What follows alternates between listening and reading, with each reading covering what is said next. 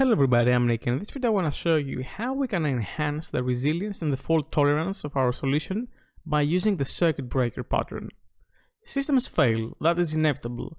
Especially in a microservices architecture, the idea of being unreachable can be your worst nightmare. The beauty of solution architecture and software engineering is to find ways to tolerate the failure when it inevitably happens.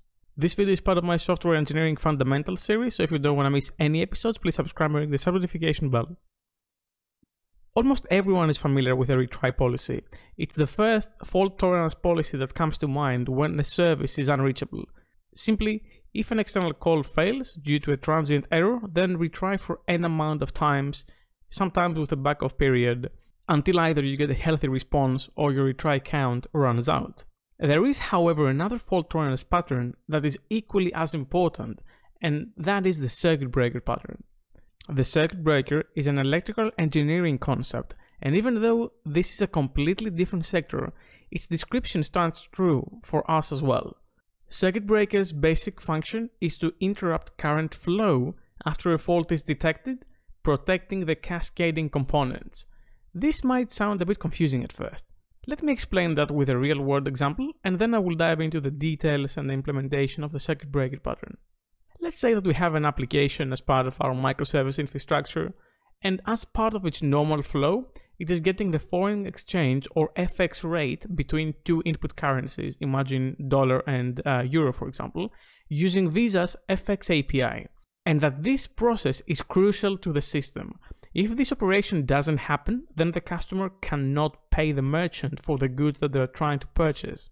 The Visa FX API, like any other API, can sometimes be inaccessible for multiple reasons, usually transient ones.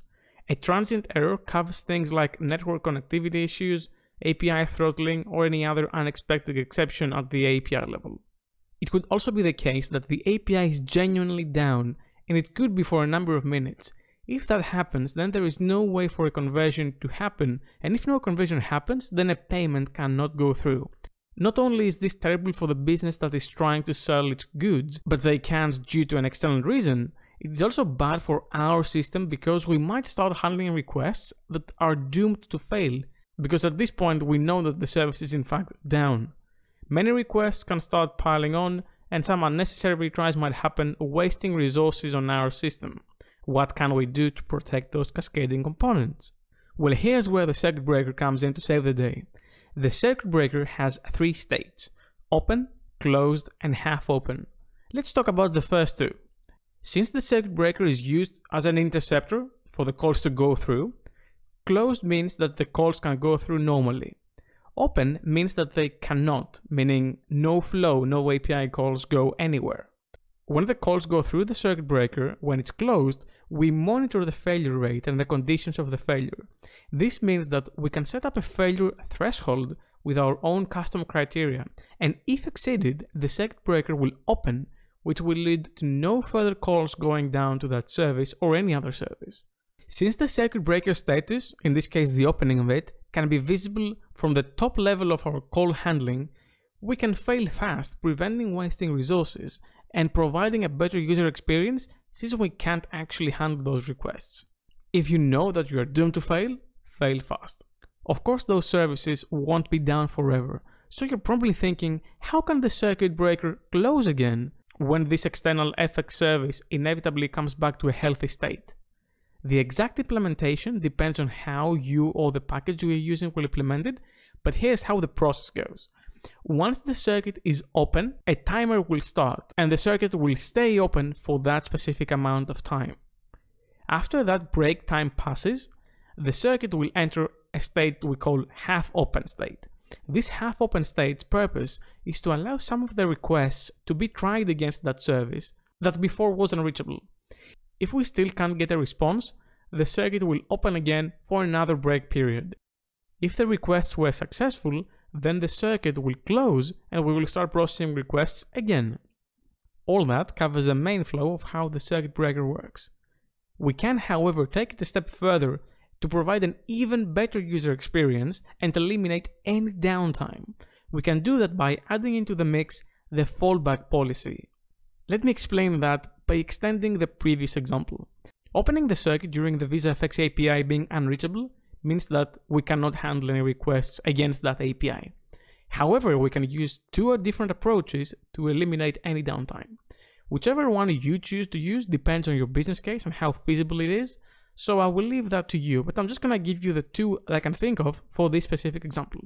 First, instead of opening the circuit and failing fast, we will open the circuit and we can either fall back to a second FX service, such as an Open Exchange Rate API, which will likely have very similar FX rate with the Visa one anyway, or alternatively, you can actually always cache the last FX value for each pair served, and if the currency has been previously requested, you can just serve it from the cache. Of course, if you don't have it in the cache, you would have to fall back to another API, so at this point it's up to you to see how you will handle that flow. But adding the fallback into the mix ensures that at least one service or one approach is backing up something that might fail. The process of closing the circuit at this point is exactly the same. After the break-in period passes, the circuit breaker will enter half open state and will try the main FX API again for a few requests. If it's healthy, then the circuit breaker will fully close and start handling requests as normal. This is all you need to know regarding the topic.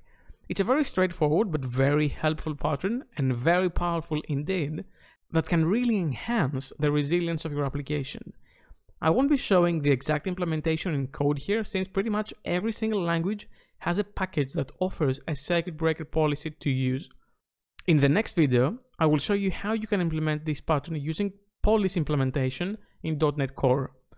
If I already have created that video, you will be able to click on the top right corner of your screen right now to watch it. That's all I had for you for today. Thank you very much for watching. Special thanks to my GitHub sponsors for making these videos possible. If you want to support me as well, you're going to find the link in the description down below. Leave a like if you like this video, subscribe for more content like this, and ring the bell as well, and I'll see you in the next video.